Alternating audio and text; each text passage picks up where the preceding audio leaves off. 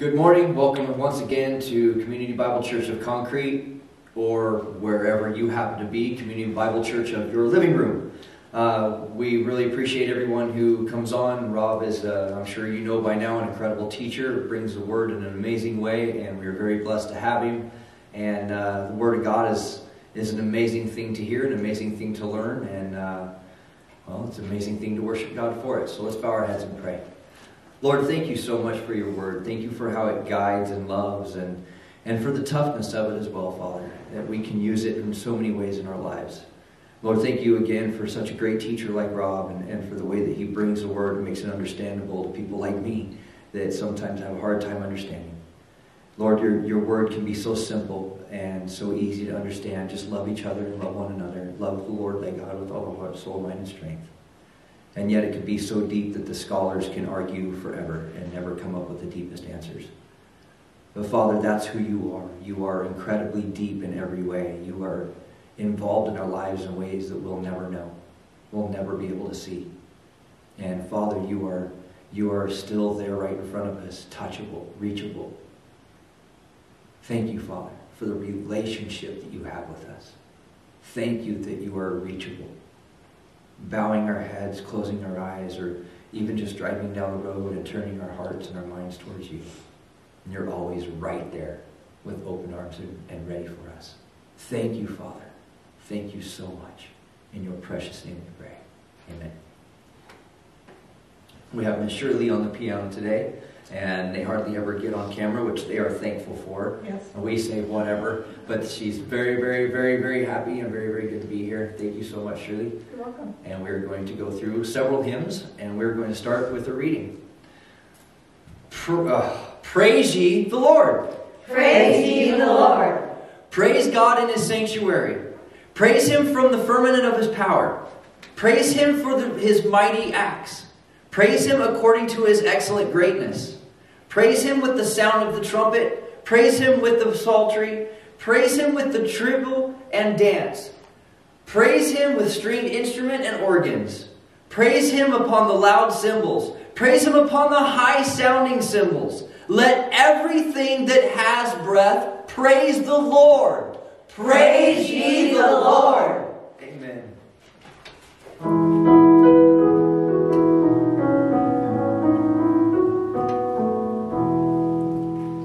Praise to the Lord, the Almighty, the King of creation.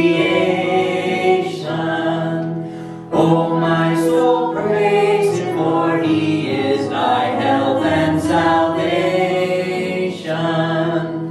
All ye who hear, now to his temple draw near.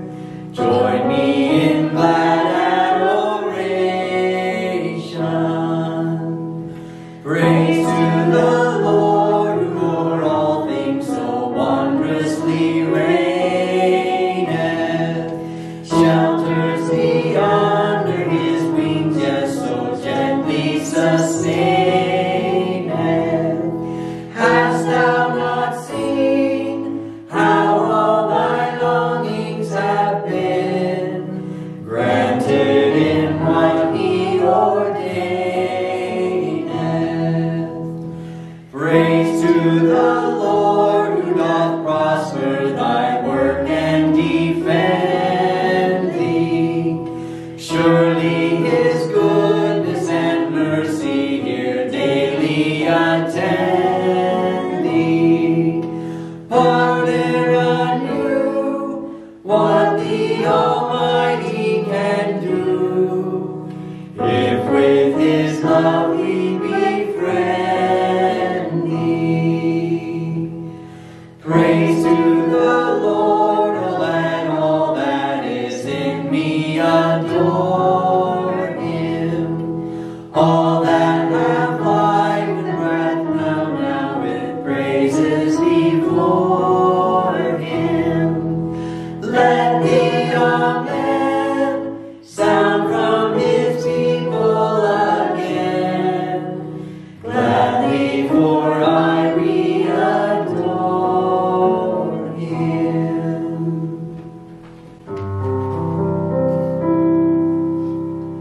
Praise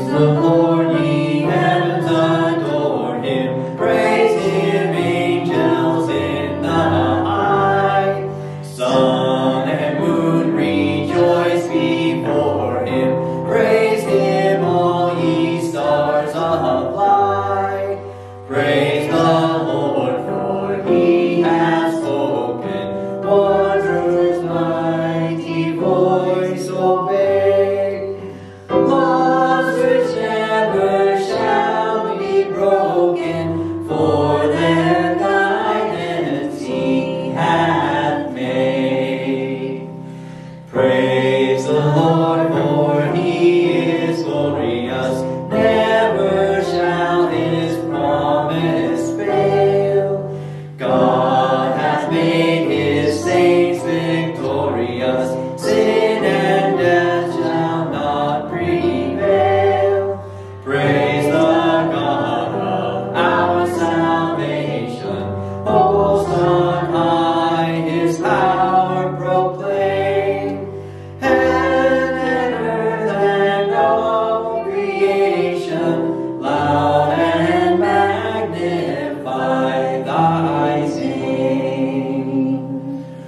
Worship, honor, glory, blessing, Lord, we offer unto thee. Young and old thy praise expressing, in glad homage bended knee. All the saints in heaven adore thee.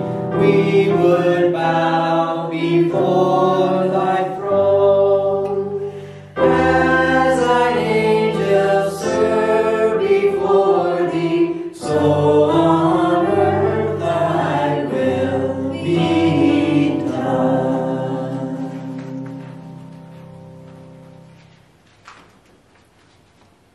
1 Corinthians chapter 1, verse 27. But God has chosen the foolish things of the world to confound the wise. And God has chosen the weak things of the world to confound the things that are mighty. Those words very well sum up the life and the ministry of Jonah. We've spent these past 5 weeks exploring not only the book of Jonah, but the person of Jonah. But one of the things that we've learned is the book of Jonah is not really all about Jonah. It's not about the great fish. It's not even about the Ninevites. It's about God. It's about the Father, the Son, and the Holy Spirit. See, the Bible is God's revelation of himself. In Psalm 40, verse 7, it says, "Then said I, lo, I come. In the volume of the book it is written of me." So from Genesis to Revelation, we have God revealing himself. But as I said, not only himself as Father, but Jesus as Son and the Holy Spirit. Last Sunday, we concluded our verse-by-verse study of the book of Jonah. And in doing so, I asked you to do something. I asked you to once again read the book of Jonah, 4 chapters, 48 verses, and ask yourself the following question. What does this book teach or reveal about the Father and the Son and the Holy Spirit? Because anytime we go into the scriptures, we want to know what we're learning of God and from God. If this were my adult Sunday school class, we'd have a great opportunity to exchange what we've learned during the week. But since this is the worship service, I'm going to preach, and I'm going to share my revelations, what I've observed about God from this book. And I want to do this in 2 parts. I want to, first of all, look at the character and the conduct of God. And then we'll address Jesus in a few moments. So going back to Jonah chapter 1, as we look at the character and conduct of God, remember, Jonah chapter 1, the theme was running from the Lord. So what did we learn about God? Let me share 4 things from chapter 1. First of all, chapter 1, verse 1, the word of the Lord came unto Jonah. One of the things that we've learned is that God continues to speak to us today. The Bible says in Hebrews chapter 4, for the word of God is quick and powerful, sharper than any two-edged sword, piercing even to the dividing asunder of soul and spirit, and of the joints and of the marrow, and is a discerner of the thoughts and the intents of the heart.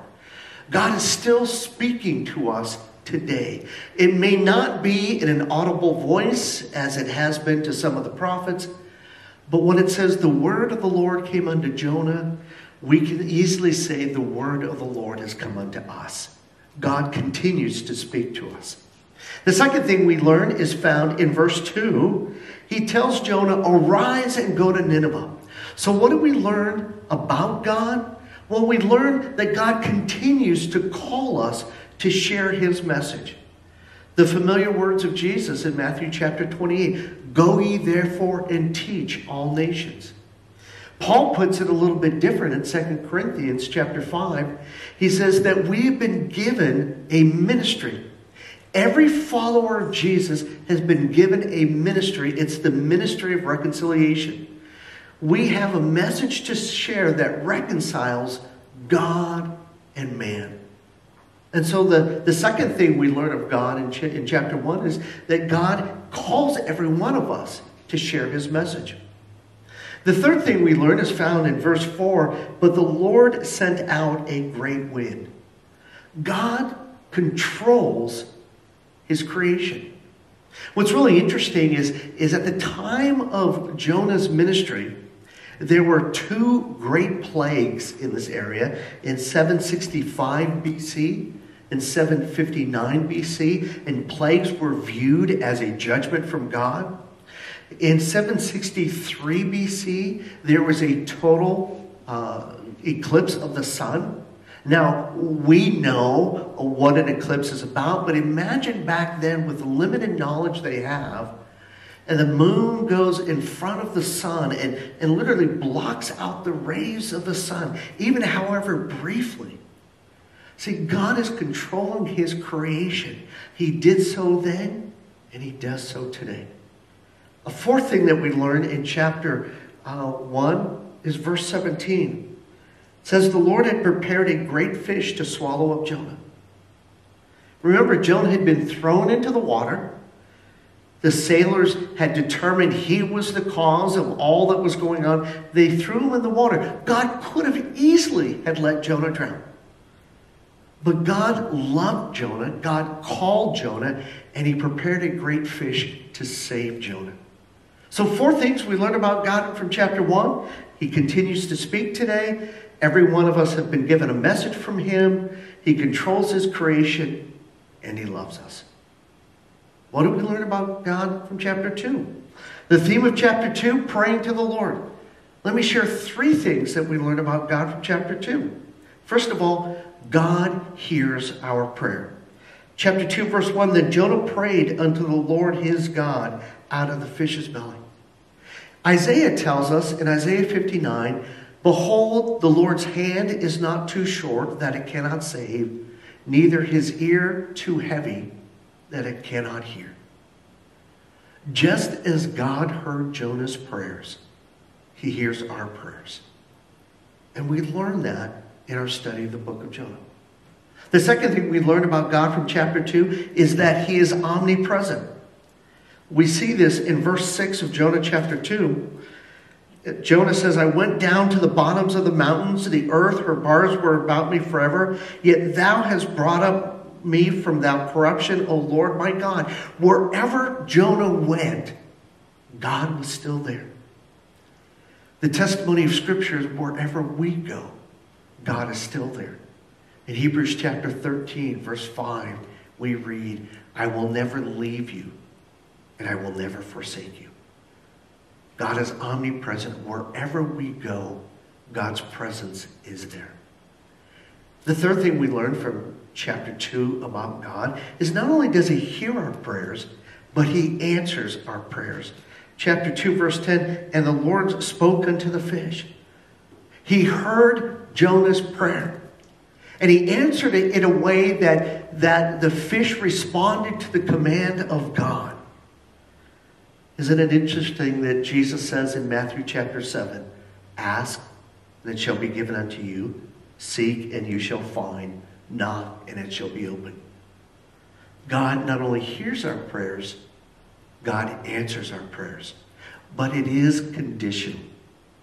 Jesus said in John chapter 15, "If," that's conditional, "if you abide in me, and my words abide in you, you shall ask what you will, and it shall be done unto you." God not only hears our prayers, but he will answer them, conditional upon us abiding and walking with him. But once again, we learn this all the way back in Jonah chapter 2. So Jonah chapter 1, running from the Lord. Jonah chapter 2, praying to the Lord. What do we learn about God from chapter 3? Well, in chapter 3, verse 1, it says, "And the word of the Lord came unto Jonah a second time." One of the things we learn is that God gives second chances. We're told in 1 John, if we confess our sins, he is faithful and just to forgive us of our sins and to cleanse us from all unrighteousness. When we receive forgiveness, we receive a second chance. Once again, the book of Jonah revealing to us about who God is. The second thing we learn in chapter 3 is found in verse 5. It says, "So the people of Nineveh believed God. They proclaimed a fast. They put on sackcloth from the greatest of them even to the least of them." What do we learn? We learn that God's word changes lives. Remember, Jonah's message was just 8 words. 5 words in the Hebrew. And in just those 5 words, it was powerful enough to bring about the greatest revival recorded in Scripture. Some estimate upwards to 600,000 people got saved from a brief 5-word message. You know what the Apostle Paul says? In Romans chapter 1, verse 16, he says, "For I'm not ashamed of the gospel of Christ, for it is the power of God unto salvation to everyone that believes." God's word changes lives.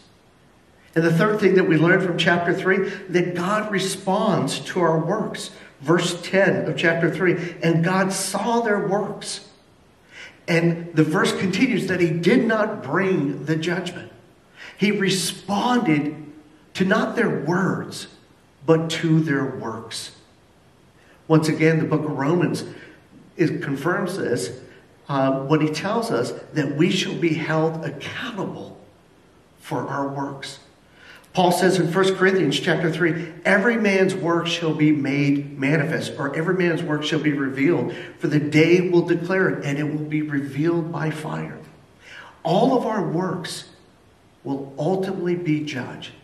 That which was done from a selfish motive will be burned up like wood, hay, and stubble. But that which was done for the glory of God will remain forever. See, God responds to our works just as he responded in the day of Jonah. One final chapter.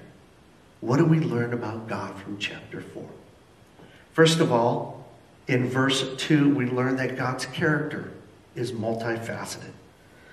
Look with me in Jonah chapter 4, verse 2. "And he prayed unto the Lord and said, I pray thee, O Lord, was not this my saying when I was yet in my country? Therefore I fled before unto Tarshish." And note what we learn about the character of God. "You are gracious, you are merciful, you are slow to anger, and you're of great kindness and full of compassion." God's character is multifaceted. And as I shared last week from chapter 4, he's quoting essentially the book of Exodus chapter 34, verses 5 and 6, which reveal once again the character of God. It says, "The Lord God, merciful, gracious, long-suffering, and abundant in goodness and truth." The second thing we learn about God from this chapter is that God is patient with us. In chapter 4, verse 4, "Then said the Lord, doest thou well to be angry?" Rather than rebuking Jonah, he's very patient with Jonah, just as God is patient with us. Listen to the words of Peter. "The Lord is not slack concerning his promise, as some men are, but God is long-suffering." That's King James for saying God is patient with us. And he's patient with us. He's not willing that any should perish, but that all should come to repentance. Chapter 4 reveals, first of all, God's character is multifaceted. Second of all, he is patient with his children. Verse 8 teaches us that God tests us. Chapter 4, verse 8, and it came to pass when the sun did rise that God prepared this vehement east wind, and the sun beat upon the head of Jonah. God tests his children. He doesn't tempt us. He tests us because he seeks to purify us. And we see this confirmed with Jesus. In Matthew chapter 4, then was Jesus led up by the Spirit into the wilderness to be tested of the devil. God leads his Son to be tested. Not to tempt him, not to trip him up, but to make him relatable to us so that we can see that Jesus endured trials. Jesus endured challenges. And sometimes those trials and challenges come from God himself. The third thing we learn, that was the third thing. The final thing, at least that I'm sharing today, that we learn about God is that he is full of compassion. And at the end of the book, chapter 4, verse 11, God says, and should I not spare Nineveh, that great city, great in size and great in wickedness? But he has compassion on them. The prophet Jeremiah, known as the weeping prophet, as he laments what is happening to his nation in the Old Testament, he writes in Lamentations chapter 3, this I recall to mind, and therefore I have hope. It is of the Lord's mercies that we are not consumed, because his compassions fail not. The compassion he showed in the Old Testament is the compassion he shows in the New Testament. And so just 4 things in chapter 1, 3 things in chapter 2, 3 things in chapter 3, 4 things in chapter 4. What do we learn about the character and the conduct of God? That which is seen in the Old Testament, that which is seen in the book of Jonah, is confirmed in the New Testament. The second part, if you have your Bibles, to turn to Matthew chapter 12. Because I want to address the calling and the compassion of Jesus. It's not just about the character and conduct of God. But remember, one of the things that makes this book so unique is Jonah is the only prophet of all the prophets that Jesus likens himself to. And he does so in Matthew chapter 12. Now let me give you the context. Matthew chapter 12, verses 1 through 13, Jesus is showing his lordship over the Sabbath. And then, beginning in chapter 12, verse 14 through 45, we see the opposition to Jesus by the religious leaders of the day. But in Matthew chapter 12, note how Jesus responds to the opposition of the religious leaders of the day. Matthew chapter 12, verse 38. It says, then certain of the scribes and of the Pharisees, those are the religious leaders of the day, they said, Master, we want to see a sign from you. Well, Jesus had already done miracles, but they wanted yet another one. And here's how Jesus responds. An evil and adulterous generation seeks after a sign. And there shall be no sign given unto it except the sign of the prophet Jonah. For as Jonah was 3 days and 3 nights in the whale's belly, so shall the Son of Man be 3 days and 3 nights in the heart of the earth. So what Jesus does is he ties himself back to the ministry of Jonah. We cannot believe the ministry of Jesus and not believe the ministry of Jonah. To believe Jesus is to believe the story of Jonah. And so what do we learn about Jesus? First of all, his calling. He refers to himself in his favorite description. 80 times in the New Testament, he refers to himself as the Son of Man. It goes all the way back to the prophet Daniel. Daniel chapter 7, the Son of Man, referencing the coming Messiah. That title is used. And so when Jesus refers to himself as the Son of Man, he understands his calling. He understands and he embraces his identity. But not only do we see the calling of Jesus, we see the compassion of Jesus. He says in verse 40 of Matthew 12, for as Jonah was 3 days and 3 nights in the whale's belly, so shall the Son of Man be 3 days and 3 nights in the heart of the earth. Well, what's Jesus referencing? He's referencing the reality of his coming crucifixion. He's referencing the reality that he will die on a cross for our sins. And for the first time in all of his relationship with the Father, which is from eternity past, for the first time, he will be separate from the Father. That's why he cries out on the cross, my God, why hast thou forsaken me? Because Jesus understands this separation must happen because he must die in our place. And Jesus communicates compassion to you and I. Paul says, while we were yet sinners, Christ died for us. That's his compassion. That's his love. That's his calling. I like how the Gospel of Mark puts it in Mark chapter 10. He says, for the Son of Man came not to be ministered unto, but to minister, to serve, and to give his life as a ransom for many. The Gospel of Luke is summed up in Luke chapter 19, verse 10. For the Son of Man has come to seek and to save that which was lost. That's you and I. That's the compassion of Jesus. He takes our sins upon himself. He becomes sin for us. And he experiences the wrath and the righteousness of his Father which is in heaven. Why? So that we may, as Colossians 1 says, we may be delivered from darkness into his marvelous, wonderful light. See, that's the compassion of Jesus. And that's the calling of Jesus. And it all ties back into this book of Jonah. 4 chapters, 48 verses.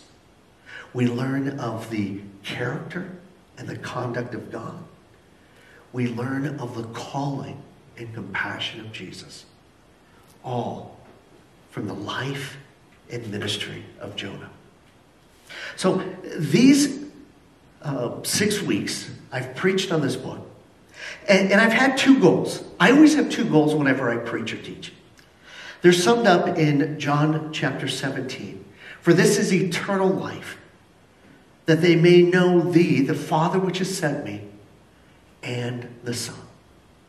The 2 goals I have whenever I preach or teach. Goal number 1, information. We need to know about God. We do that through the study of his word. The second goal is not just information, it's intimacy. We not only need to know about God, we need to know God. It's about relationship. So how do we accomplish that? Well, when you're listening to somebody preach or teach, you fall into one of 3 categories. To the best of my understanding, there's only 3 categories of people who are listening. There's category number 1, they have no information about God and they have no intimacy with God. That's category. There are those that they don't know anything about God and they certainly don't have any relationship with God. There's a second category. There are those who have some information about God but still have no intimacy, no relationship with God. There is a third category. There are those who have information about God and have a relationship with God. And so I want to bring this six-week study to a conclusion. And here it is. It's very simple. First of all, I want you to have information about God. That's the purpose for this message today. Information about God. What do we learn about the character and the conduct of God? I shared, I believe, 14 things that we learned in those 4 chapters. But that's not enough. It's my desire that not only do we have information, but we have intimacy. We have relationship. As I said, John chapter 17, verse 3, Jesus says, this is eternal life. Not only that we know about the Father. Not only that we know about the Son, but that we have relationship, personal relationship. How does that happen? Very simple. It's what I refer to as the ABCs. We first of all acknowledge that we are sinners. We acknowledge that we have fallen short of the standard of God. Second of all, that we believe in the work and in the ministry of Jesus Christ. But thirdly, that belief is revealed when we confess and we repent of sins. When we acknowledge that we're sinners, when we believe in the work and words of Jesus Christ, and when we respond to that belief by confessing and repenting of sin, we move from having just information about God to having intimacy and relationship with God. And that's the ultimate goal. That is the decision that we make that decides where we spend eternity. That's why even though we go through a relatively brief book, 4 chapters, 48 verses, from chapter 1, verse 1 to chapter 4, verse 11, it is all about God. As I said, and I don't mean to be repetitive, but I want to drive this point home. It's about the character and the conduct of God. Jonah is just a bit part player. It's about the character and the conduct of God, and it is about the calling and the compassion of Jesus Christ. It is not just about information, it is about intimacy. And my goal is that you have both. As a result of this 6-week study, we've learned things about God. But let's move from just knowing about God to knowing God personally and having that intimate, abiding relationship with him. Because that's what eternal life is all about. That's the decision that not only changes you now, but changes you for all of eternity. Let's pray. Father, thank you for your word, Old and New Testament. Thank you for what it reveals about you as Father, about Jesus as Son, and about the Holy Spirit. I pray, Father, that through these 6 weeks, we've not only gained additional information about you, but Father, we've been motivated to have a deeper relationship with you. And so, Father, that is my prayer for all those who are hearing this message. Not only information, but intimacy. A personal relationship. Lord, I pray that you would not only hear my prayer, but that you would answer it so that lives are changed for all of eternity. This I ask in your Son's most precious name. Amen.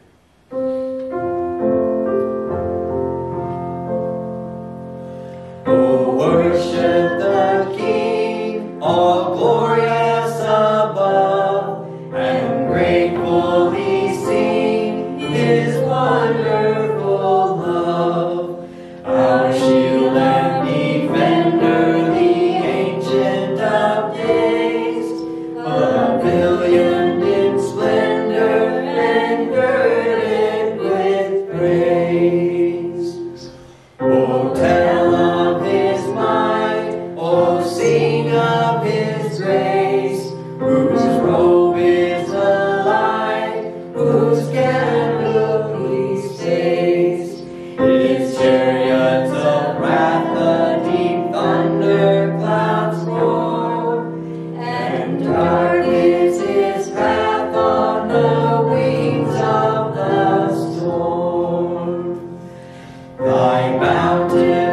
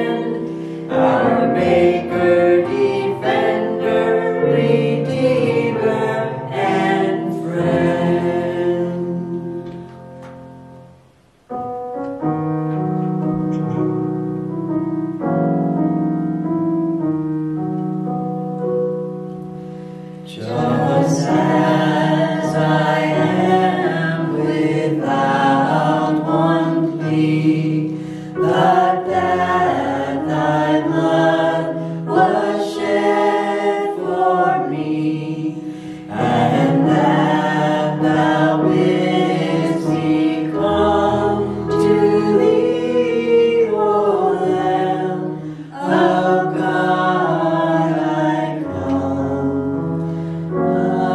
I come. Just as I am, and waiting not to rid my soul of one dark blot, to thee whose blood can cleanse each spot, O Lamb of God, I come, I come.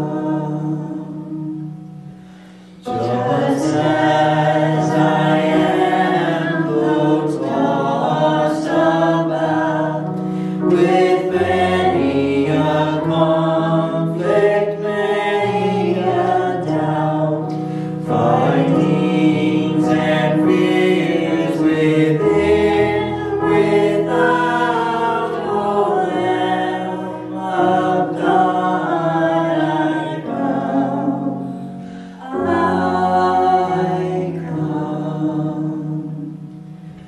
Just as I am, poor wretched blind, sight riches healing of the mind, yet all I need in thee to find, O Lamb of God, I come, I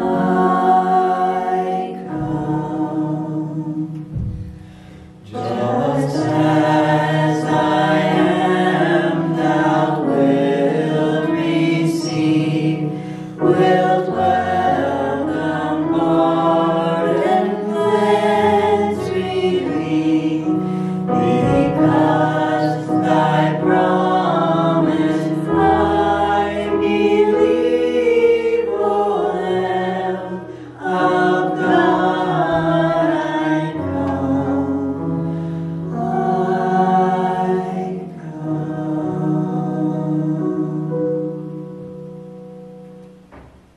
That's what we're going to do this week, Lord. When things get tough, when we start to feel like we're going to fail, we're going to come to you. Sweet Lamb of God, the one who gave it all and said, don't worry, I got this. I'll take it for you. We're all going to fail time and time again this week in one way or another, Lord. In our thoughts, in our hearts, in our attitudes.